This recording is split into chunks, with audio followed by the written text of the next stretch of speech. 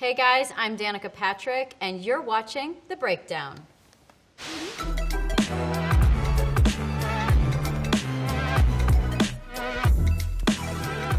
Rush.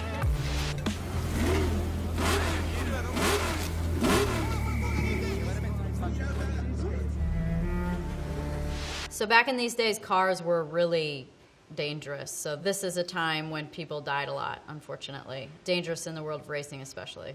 It's come a long way since then.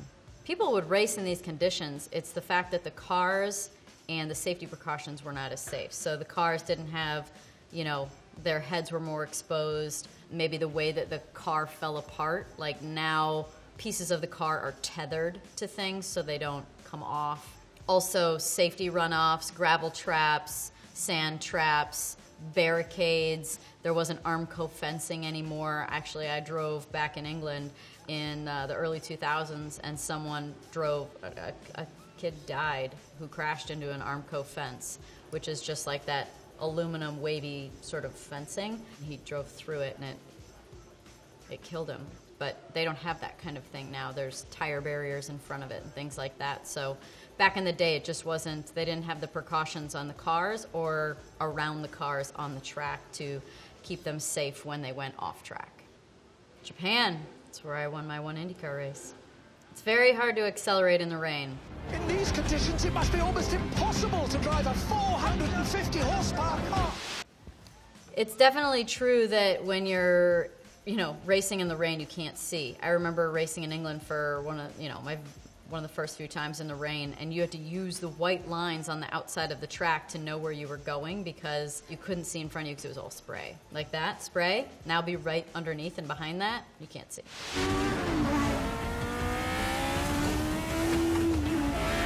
You also wouldn't want to use an apex in the rain. Those are fairly dangerous because they take the car off the track. Niki Lauda is bringing the Ferrari #1 into the pit. Yeah, the pit crew is critical.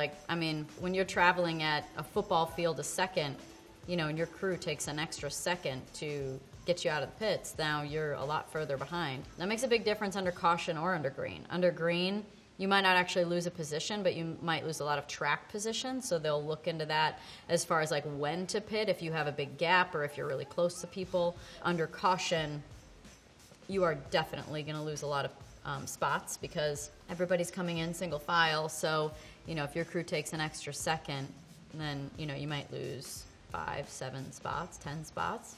Just depends. Grand Prix.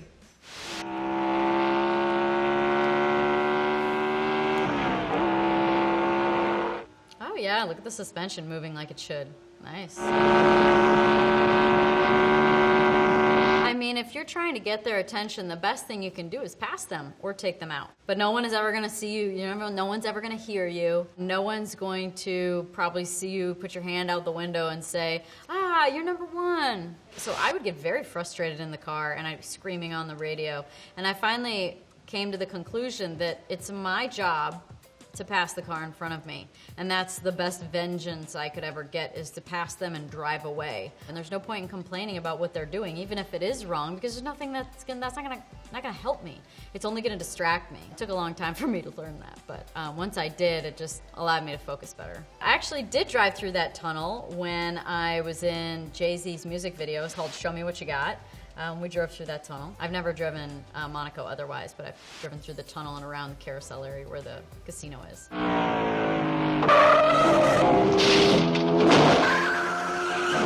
Oh yeah, that'd put you out of the race. See how he hit the brake? He's trying to slow down. All those are things that maybe back in the day did exist. Like, could you drive off into the water? Maybe. Was there a mountain that you could maybe crash into or drive up? Maybe. But nowadays, those things are completely closed off with fencing, tire barriers, sand traps, gravel traps, high fencing. All those things are safety precautions. So again, I'm not sure what existed back in those days, which looks like maybe the 60s or something, 70s. 2019, it's a lot different. The cars don't look like that anymore. You're The drivers don't look like that anymore in the car. The safety precautions outside of the car and inside the car don't look like that anymore. Nothing about it looks the same other than it's the same basics of racing. So the bare essentials are there, the fundamentals of a driver in a car and a track and things like that, but that as far as everything else, all the details of the aesthetics don't look anything like that anymore. Herbie Fully Loaded. I actually went to the Herbie Fully Loaded premiere. Okay, let's go get Dale.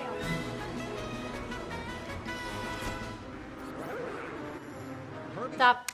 First off, as far as Herbie being like a person and, you know, having eyes and, you know, responding to her, I mean, there is something to an inanimate object having like an energy. While of course, you know, your headlights aren't going to wink at you, I do think that you can have kind of a little bit of an energetic connection with a certain car that you had good luck with, or maybe it's a helmet or a suit or gloves or shoes, and I sure had things that I thought were better than others or an energetic connection with stuff. My car never winked at me, but maybe it metaphorically did.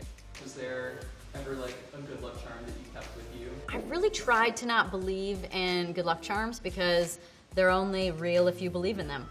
So I tried not to believe in them because then all of a sudden my optimism or hope for the race was revolving around a pair of gloves or shoes or something like that. So I tried to not develop them. Now, I put 2 hair ties around my wrist because what if one broke? I had a routine for getting in the car, the order of things, but that was just practicality. So yeah, I didn't really do that. The weirdest superstition that I ever heard was the late Dan Weldon said that his best races were when he peed in his suit in the car 3 times. Did you guys pee in your suit? You could. You could pee in your suit if you wanted to pee in your suit. I tried one time. I was driving down the front straightaway at Indy, and I remember thinking, oh my gosh, I have to pee already, and it's the first yellow of the race. It's like there's hundreds and hundreds of miles to go.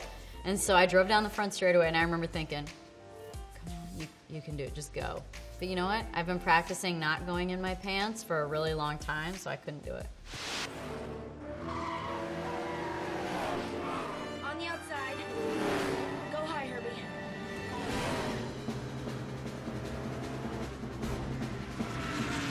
Pause. You know, the likelihood of a VW competing with a stock car is a lot higher than a VW competing with an Indy car, let's say, because of aerodynamics. Maybe if the Herbie Fully Loaded car was winking at you, you would have a little more hope that you could compete with 700 horsepower, you know, highly tuned stock cars. I think she drove it home, right? Like, I mean, this is her street car. So if we're just even looking at that kind of aerodynamics of being able to go over potholes and speed bumps and not bottom out or tear a splitter off or hit the track bar mount, must have had a lot of horsepower. In the world of racing, there's still not a lot of women, so when you see one, it stands out, and then you're kind of forced into thinking about it, and then of course your thinking makes you draw a conclusion of whether or not you like it or don't like it. So I guess there's a lot more forced judgment on things when it's different. You know, women weren't even allowed in pit lane back in the day, and there I was being cheered for my very first Indy 500 every time I came in to the pits during rookie orientation weekend. So like, times are way different, but the ability to have people believe that you can do it as easily as if a guy came along, I think you're always going to have to get over that initial hump of like, okay, they can drive, because even with a guy, can you drive? But I feel like as a girl, you might have to prove yourself a little bit more to keep them believing. And then, of course, there'll be some, more so for a girl than for a guy, that will just never believe because they don't want to. Drive. This is one I haven't seen.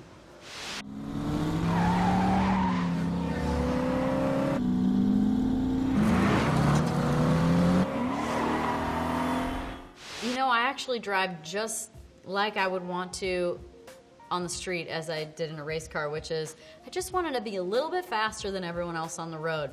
That's it. Like in a race, just be a little bit faster than everyone. So that's what I do on the street too.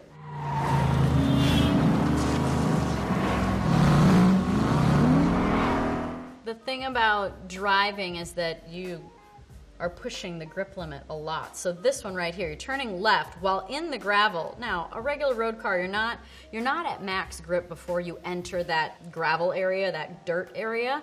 They're not at max speed. Now, on a racetrack, you're going obviously much higher speed terminal velocity wise. And then you turn, and so you're turning at max potential speed, right? Because you're going flat out otherwise, right? So, and if you go flat out, then you're just trimming downforce off the car so that you have less grip in the corners, but it doesn't matter because you're still comfortable. So no matter what, you're always reaching that grip limit, and that's what racing's all about. That's what going fast is all about. So when I see a car driving in the dirt, I'm like, wow, your grip just went from like here to here in a second. That's why when you're on the racetrack and you go to pass somebody, you go into what's called the marbles. Basically, when you drive in a certain line, it gets clean. Like that line gets clean. And also the rubber from the tires, it's eventually deteriorating, right? So it's coming off of the car, and where's it's going above it. So that area is called the marbles. So if you go up there to pass somebody, it's like hitting dirt. Very dangerous. Do not get in the marbles. Of course, on the roads versus on the racetrack, there's a lot of rules, a lot more rules. I break a lot of them, a lot. Handbrakes, very handy. Have you ever drove backwards really fast? You move the wheel just a little bit and it's gonna throw the car in another direction. When you watch a race, it looks easy because they're not sideways, they're not out of control. And you don't do that on the road. You're not sideways out of control, so you watch it and you're like, oh my God, that looks so hard. I couldn't do that. Yeah, I can't do that either. I'm not good at going sideways. It's not my thing. But driving inside of the grip limit, maximizing that limit is my thing. So it doesn't always look fancy, but to meet that threshold is very hard. Real racing doesn't translate on camera as being exciting or something outside of your comfort zone nearly as much. Now, if you were inside of my body, inside the car, and feeling it and feeling what I was chasing the whole time with the throttle or with the brake or with the steering wheel or whatever it may be, then you would be impressed, but that doesn't translate on camera. The Italian Job. Oh yeah, good one. The minis.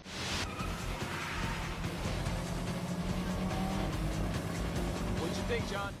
So in this movie, they famously like soup up the minis. Yeah. Can you do that to any car? Can you make any car into Sure. the same muscle car? So I guess the two examples, my very first car was a Mustang Cobra, and I was blowing through brakes. Like I was on my third set of brakes at 8,000 miles. We put stiffer sway bars on it so it'd handle better, racing brakes, and anyway, so yes, you can soup up even your road car. Now let's say a little while back I did some two-seater rides, and I did it in what was a real race car. It was a Porsche sports car that raced in probably like the American Le Mans series or something. And somebody bought that car from the racetrack and then made it just inside of what street legal was. So, you know, I had a car initially that we took a little bit past what you'd buy from the dealership, and then I also had a car on the racetrack that was street legal actually, but was a race car. So it's as far to the extent of race cars it could possibly be being on a racetrack. It had enough to drive on the road. I mean, actually that's the history of NASCAR came from taking regular cars during the Prohibition and souping them up to get away from the police. And then NASCAR was born. I also thought an interesting fact was the fact that an Indy car could drive upside down if you were brave enough, because the downforce that it was making at the speed you were going, or wasn't even the top speed, it was just 180 or something like that, was more than the weight of the car. In physics, you can drive upside down. So could they? They weren't driving upside down, but I just thought that was an interesting tidbit. Has it been done? No. And I won't be doing that either. I will not be the first one to try that. Pretty sure a Mini Cooper is going to beat a bike in a tunnel. You can also make cars bulletproof.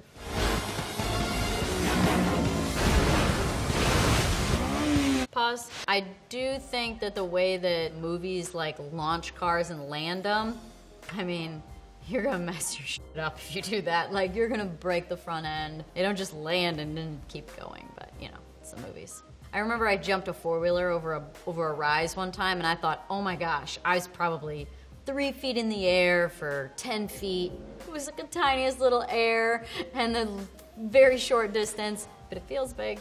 Driving through a tunnel where you don't know where you're going at, you know, max speed, probably not. But the leader will always be the slowest because you're following, and no matter where they go, you know you're safe. So in racing, you learn your way, but on the regular roads, you don't. So it's a different level of bravery. A dumber level of bravery, I think, when you don't know where you're going, but you go there anyway. Le Mans. So I actually was right on pit lane for the green flag of the 24 Hours of Le Mans one year. I never raced it, but I lived in England for a couple of years, for 3 years. And one year, a group of us drove down for Le Mans. We didn't have any passes or anything. We just looked like we knew what we were doing. So we made our way down to pit lane, and we're there right for the green flag. It was the year it was 106 degrees. That's what I remember. Probably like 2001 or 2. Smoking in the pits, probably not. Maybe, of course, back in the day, but, you know, fuel in an igniter is not a good idea. In a lot of these movies, they seem to be using different kinds of flags to throw the green. Usually it's a green. You start the race on a green flag as well, not on a daytime clock. So I get what they're trying to say, like, here it is, the start of 24 hours, it's straight up noon, let's go, but it's not usually used to start a race off of a regular clock. The 24 Hours of Le Mans is like it's a standard race, you know, you go out and you race for 24 hours and you have a transponder. It will have a beacon at the start-finish line and trip that trigger every time with the transponder to show how many laps you've done.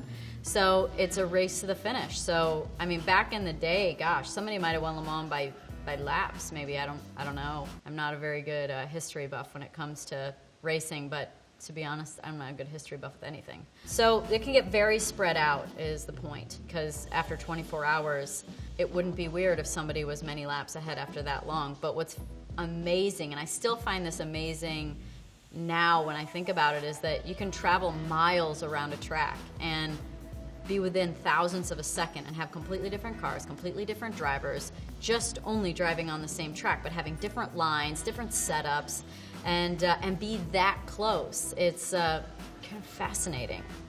If we use common sense, you're not doing the 24 hours yourself. So you have multiple drivers, and you usually drive for a few hours, 2, 3 hours, 4 maybe, and then there'll be a driver change, and someone else will come in. So you'll try and get a window of sleep a couple times during the 24 hours. Now, the people that don't get a lot of rest are the crews and engineers and car chiefs and crew chiefs. They don't really get a lot of rest during these races, so they're probably pretty exhausted by the end, but they're also not driving the car. So I'd say just by the end of it all, it's pure exhaustion. People sitting there, working on it the whole time, thinking about fuel, making changes. I mean, sometimes during these 24-hour races, they'll change brakes, replace the brake pads, things like that'll go. I mean, it just depends on what fails, but those can sometimes even be planned into a race this long. Were those the cars? Yeah. Was it the track? Yeah. The storylines? I don't know. Fabricated, exaggerated. You know, they did have open face helmets back in the day, so yeah, there's lots of similarity, but of course, nothing is like the real thing, and while the movie will be over within 2 hours, the 24 Hours of Le Mans is actually 24 hours. Turbo. Turbo weaving between lap cars like a snail possessed. He is determined to hold on to his lead. Not sure what you want to know is realistic or not realistic. However, that view of turn 4, that's the front straightaway. I mean, some of that looks a little bit more realistic, but a snail beating an Indy car? No. I haven't watched many cartoons in my life. I think there was a missing part of my childhood with cartoons, so I don't watch them, never have. I've never seen Cars. I mean, who am I? Like, I'm a race car driver that's never seen Cars. The CGI of the track itself, yeah, that kind of looks familiar. There might have been 3 wide back in the day when Indianapolis Motor Speedway had an apron that you could drive down. There was maybe some 3 wide racing then, but it's tough to go 2 wide at Indy, so 3 wide wasn't happening. I mean, your ability to see a snail flying over your car while you're spinning out and clip its wing off or whatever it did, it's fun to live in the world of fantasy. It's where your mind gets to wander and you take things to the furthest extent. However, not realistic at all.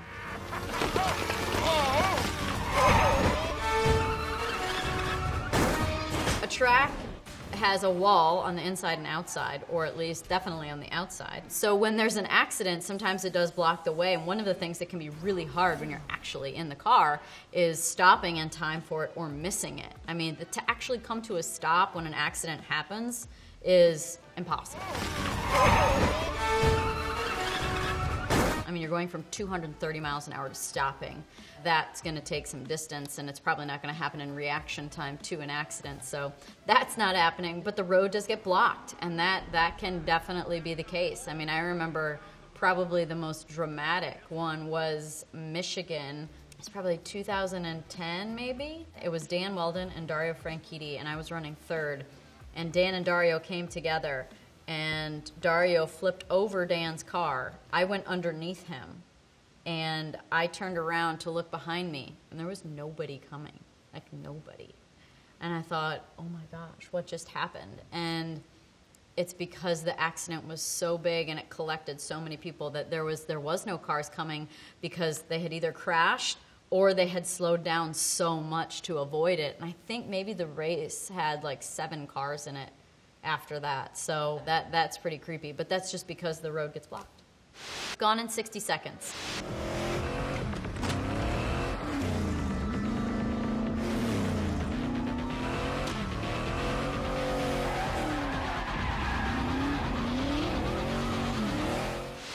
Okay, so I'm sure they wet the ground to make it easier to get sideways. So obviously that's happening. I'm betting it didn't rain in LA where they shot it. I did a little cameo in a movie recently, and I had a stunt driver, so I'm going to say there's probably 100% chance that it wasn't Nicolas Cage doing stunt driving. This was a fantastic movie for driving scenes, of course, as they're stealing cars, and this was Esther, or what was it again? Eleanor, of course, was an old famous car, so being very rare. Suspect has increased speed to 120. Maintain visual, Air 1. 140 miles an hour. Do not lose him. That was definitely not 140 miles an hour where you just saw that camera angle that was going really fast. That was definitely fast forwarded. And you could probably, I mean, 140 sounds fairly realistic for that kind of environment. And the fact that there was NOS or boost or whatever, that's not out of the picture either, because back when I raced Indy cars, the cars had like an overtake button, so they could make it as dramatic as you really wanted, so it could actually go, I mean, it's just all done in an ECU, which is just a computer system that will change timing, change RPM potential. So for us in an Indy car, the push to pass is what it was called, would give you an extra couple hundred RPM in each gear. So it would really compound over a straightaway if you did it at the beginning when you were in first or second gear, so you could go all the way through the gears using it to get to a higher speed. So push to pass, boost, NOS, maybe we got it from the movies. He can drive, he's using boost, that helps. Also, don't think that helicopter went under a bridge, but you know, I'd love to see that really happen. I think the most accurate movie was probably Rush. They portrayed what it looks like when it's raining and the spray and the track and the driver point of view in a pretty accurate way. I'm Danica Patrick, and thank you for watching.